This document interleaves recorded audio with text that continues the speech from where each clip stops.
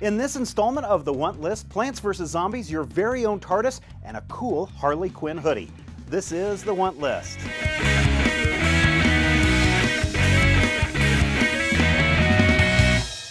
Do you love the Plants vs. Zombies video game? Want your very own action figures? Well, Diamond Toys has you covered.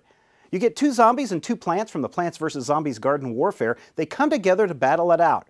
You can get a cactus and pea shooter as they take on the all-star zombie and engineer zombie. They come 2 inches tall.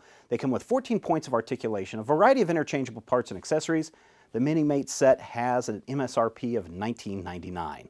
We would all love to have our own Tardis to zip around in time and space, and maybe pick up a young sidekick to tag along with in our adventures.